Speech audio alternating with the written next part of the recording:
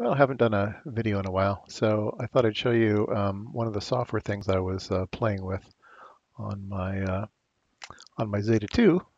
It's something that I actually wanted to work on when I had my IMSAI, and I did a little bit, but not really. Now I have more time. It's a monitor program. There's a lot of these floating around, but this one's kind of special to me. When I was going to college, this was back in must have been 76, 77, or 77, 78. Those two summers, I had a summer job down in San Diego working for their Naval Research Lab. And I was handed this by a software engineer, a real superstar there. He had written a couple disassemblers that I was fascinated with, and he gave me this monitor.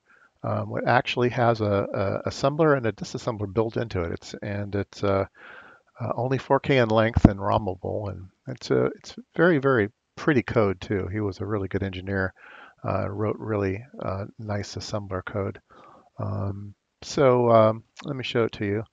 Um, like I said, it's 4K in length. I had never used it as a standalone monitor, which is the way it was written to reside at location 0 in an 8080 system. Um, at some time in 1983, I modified it to uh, be able to be used in CPM. So it loaded at address 100 and uh, but still didn't use any CPM calls or anything. It was still hardware dependent and things like that. So lately, what I did was I took it and I modified it for the Z80 Zeta, and I added BDOS calls for the I/O, so it's more transportable. And I also added a couple additions to it. One is there was no help function, so you have to go look through the source code to figure out how to use it. So I added a help command, and the ASCII dump wasn't to my liking, so I modified that as well. Um, so, um, yeah, what can I really say? I added the BDOS calls, the character input, character output, status for character input, and it uses all BDOS calls. Um, and it's a very interesting design. Um, it monitors the keyboard and then executes commands. And the commands are these. So this is the table of commands. Like there's A stands for address, D stands for dump. And so what you do is you type the letter D, and it uh, will go through this table and see if there's a match. So if D matches, it says, oh, okay, well, the address of the routine to run is this, and then the address of the text to print is this. So for every command, there's text to print and then an address to jump to execute the function that you're doing. So there's a fill command. I added the H command, the help command, jump to location, all sorts of interesting things. So it's very well documented. It's really, really nice. So let me go over to the Z80 terminal window and I'll show you this thing running. Okay, let's go to CPM, go over to the A drive, and let's run it. It's called 8080. So it's a system monitor. So if you type H, the nice thing about the commands is when you type the H, it automatically types in the ELP. So all the commands are that way. So you say D, it says dump. And you say H, it says hex. So it automatically puts in the lettering. And I thought that was a really nice touch. Here you can see it doing the hex dump, which is the one that we're normally used to. When it was written, it didn't have that ASCII section over here on the right. So I modified the program to do the ASCII dump. So if we do something like a dump, I think there's, oops, let's see, dump hex I think at 1200 there's probably some. Yeah, there we go. There's some ASCII. Um, so you can see it's useful to have that ASCII over there. So we can look at help. We can do dump hex. We can also do dump symbolic. Dump symbolic is a disassembler.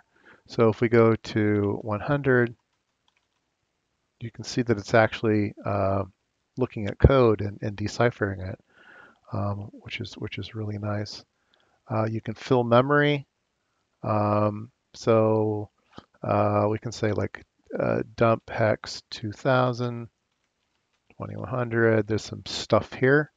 We can say fill 2000 to 2100. We can fill it with say 55. Yes. Now we can say dump hex 2000, 2100. You can see it's all filled with fives. So that's what fill. Jump goes to a jump location. Load hex. That's Intel hex format. You can load symbolic. So we can say load symbolic 2000. That's starting. We can say something like no op. We can say output 00FF. We could say move immediate A 23. Actually has to have 0023. Then we can say dump bytes or dump hex 2000, 2100. You can see there's our program 00D3FF. Oh, I screwed up here. Let's see here. Dump. I typed too fast and kind of crashed it. Let me go back in. Okay, dump hex. Yeah, there we go. So now I can say dump symbolic 2000, 2010. So there's our no op, our output, and our move A. So it's very nice. It has an assembler, it has a disassembler. You can test memory. You can say test 2000, 2100. Yes, I want to test it. It says RAM's okay. You can punch. So we can say punch hex, which is Intel hex format. Say 100. Oops. Oh, say 1000, 1200. Waits for a pause, and then creates Intel hex.